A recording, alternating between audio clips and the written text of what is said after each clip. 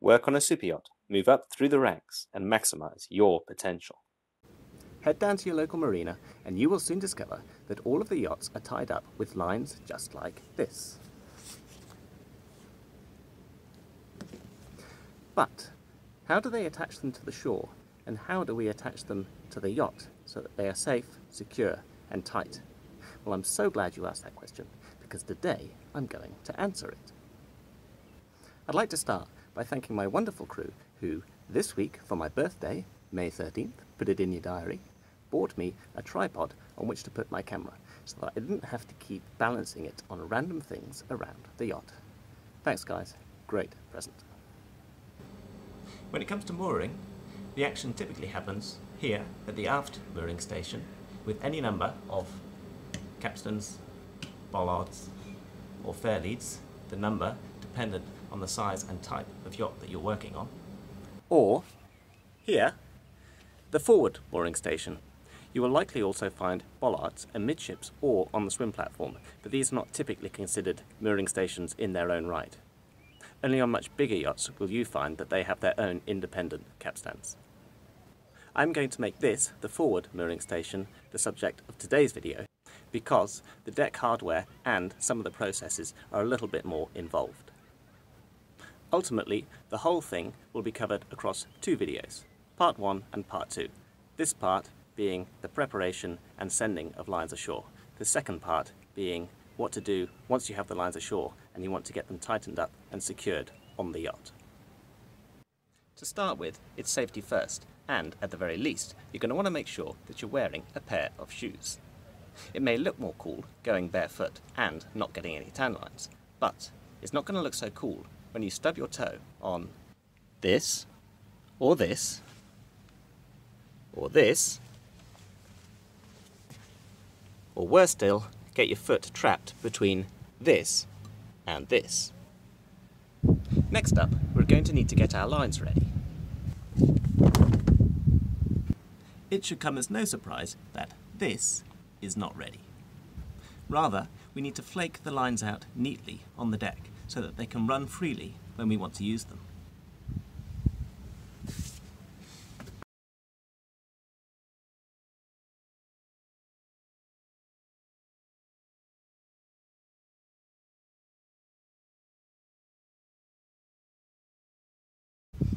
There, much better. Trying to send a line ashore that's all tangled up is not a good idea. Now to get the line ashore, we use what's called a heaving line. In this case, it's 20 meters of 3-strand rope connected to a sandbag. You can buy these off the shelf, or you can make up your own monkey's fist. You'll notice that it's attached to the 3-strand line with a splice, much more secure than a bowline. And if you're not sure how to do this, head over to my rope work playlist to see how it's done.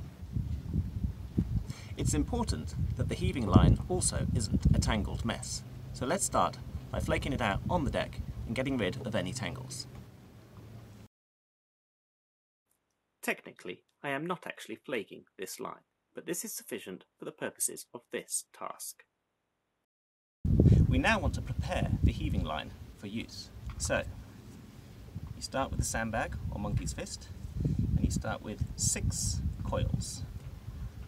1, 2, 3, 4, 5, 6, then a nice big one,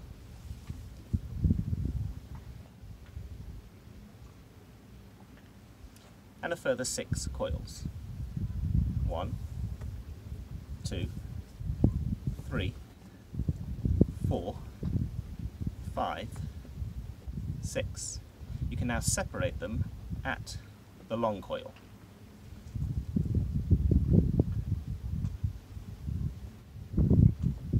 The 2 coils can now be placed down neatly on the deck. You'll want to make sure that you set up your own heaving lines, because if somebody else does it, how do you know that they've got it just right?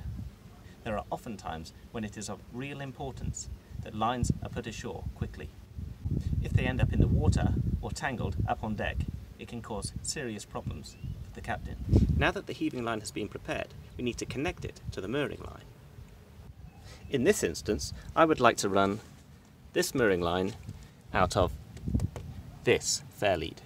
You'll notice it has two rollers on it, therefore it's a roller fair lead. Fair leads are not to be confused with freeing ports. Freeing ports are designed to quickly shed water in the event that the deck were to become flooded. Lots of water being trapped up on deck is not good for the stability of the yacht. They serve a second purpose, which is to allow us to see what is going on down on the waterline. However, this is not their primary purpose, and they are not, as I once heard before, called viewing ports. To ensure that the mooring line runs correctly out of the fair lead, we need to first run the heaving line back through the fair lead.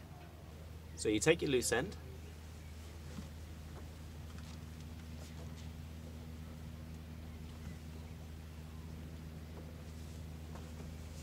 run it over the side,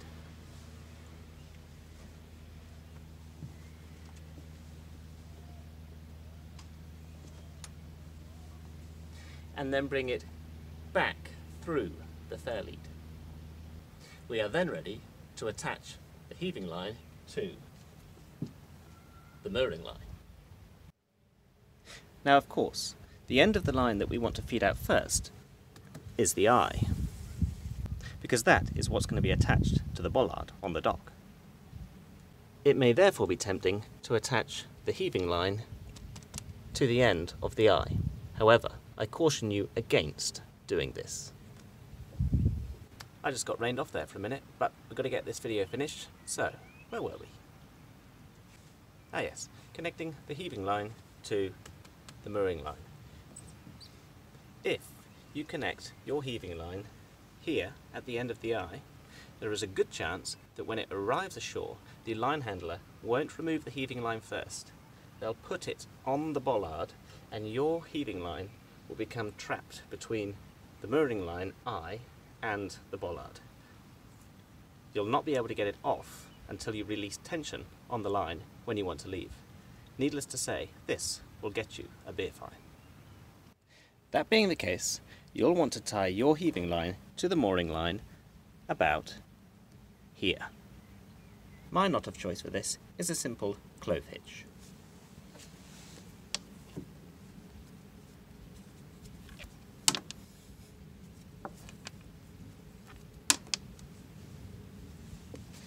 And, just to be sure, I sometimes like to add one extra half hitch.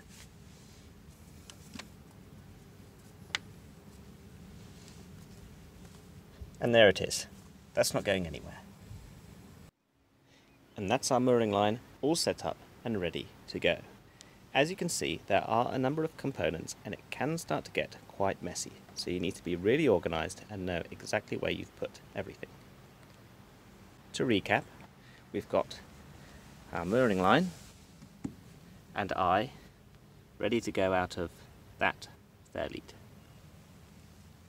The heaving line is attached at the base of the eye and it runs through the fair lead. Heaving line then runs up over the bulwark and railing down to the deck. Remember, we've been through this, we know that there are no knots, and then we run to our two coils, coiled by you, ready to be thrown. Now we just need to make sure that we have our stopper lines ready to go. We'll discuss that in part 2, and we need to check that our gear works. It continues to rain, but I need to get this finished, so let's press on. Now at the aft mooring station, testing simply involves flicking back the cover on the switch and seeing that the capstan spins freely. Now at the forward mooring station, the process of preparing and checking is a little more involved because it's doubling as the anchor station. That being said, for safety reasons, the capstan is currently engaged with the gypsy wheel of the anchor chain. Why is this safer? Because if the brake on the anchor chain were to fail and the gypsy wheel were to run freely, it would be caught by the teeth of the capstan. Therefore, to use this capstan, we must first disengage these teeth. On this particular unit, I've got a crank which simply goes in the top, and I wind it in an anti-clockwise fashion, and you will see that the teeth start to disengage. And you wind it all the way up until it stops, at which point I go a quarter turn back so as not to jam up the capstan as it spins. Now you can see that the teeth are free to move. I can then simply press my control and see that the capstan moves freely in both directions. It is also good practice when mooring to have an anchor ready to drop. So long as I also remove the devil's claws, this anchor will all be ready to go, being held only on this brake. And in the event that it's needed, I can simply release this brake and the anchor will be able to drop. And that's it, ready to go. We've got a mooring line rigged with a heaving line. We've got a stopper line on hand, we'll cover that in the next section. And our capstan is rotating freely and ready to go. I'm getting absolutely soaked out here, but I'm determined to finish this, so all that's left to do is throw the heaving line.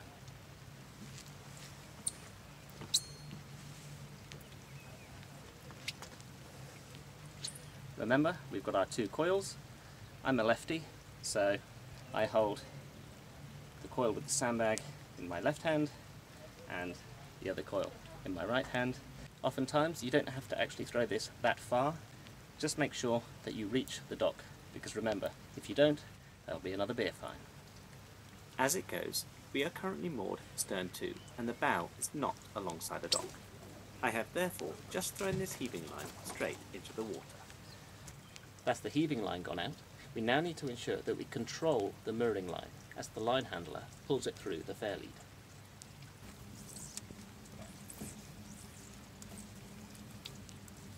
The last thing you want to do is allow the mooring line to run out freely, because of course the end isn't actually tied onto the yacht, and if you let it, the whole thing will run straight out of the fairlead. Right, the weather's finally starting to brighten up, so I think now will be a good time to finish off. The procedure that I've just described will always be used when working on the aft deck. The captain and/or chief officer will say how many lines they want out, and you will rig them and send them ashore in exactly this way. Similarly, that will be the case on the foredeck when you are coming alongside a dock. However, you may have seen that, particularly in the Mediterranean, a lot of the yachts moor stern to. In this instance, things are a little bit different, and you are not securing your lines to the dock. Instead, 3 different methods are used, or a combination of the 3. Number 1 is anchoring. We will use our own anchors to secure the bow of the yacht, and typically a small boat from the marina will instruct us where to place the anchors. Number 2, we will use our own mooring lines. We will feed them down to that same small boat from the marina, and they will attach them to a mooring buoy for us using a shackle. Number 3 is using ground lines. Ground lines are lines that are permanently connected to the seabed, and they are passed up to us and then made fast on our bollards. In any event, with the exception of anchoring, the results will be the same. Lines will be connected to the dock, to the seabed, or to mooring buoys, and we will have the tails of those mooring lines running through the fairleads onto the yacht. That brings us neatly to the end of this video and the beginning of the next one, where we'll be tightening and securing the mooring lines to the bollards on the yacht, just like this one. Thank you so much for watching. I really do appreciate it, and I really do hope that you've learned something from this video. If you liked it, please click this and hit that subscribe button to stay notified of when the next one comes out. For any questions or ideas for videos you'd like me to cover in future, please just drop them in the comments below. I very much look forward to seeing you in part 2, by which time I hope the barbershops have opened and I have a nice new haircut.